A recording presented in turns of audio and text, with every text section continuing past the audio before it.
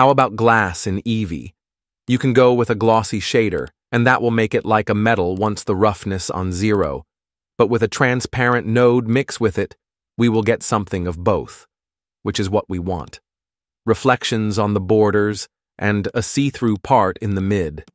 Add a Fresnel node or a layer weight, dip that into the factor, then spam the IOR to around 15.